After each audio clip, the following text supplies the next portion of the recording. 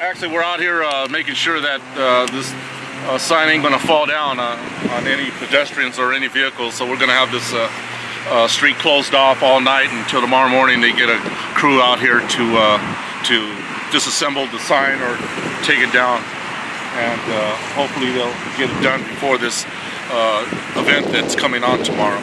It was real windy. We had a storm that came in, and the wind kicked it up, and we had some calls that it was leaning, so we responded, and PD came out.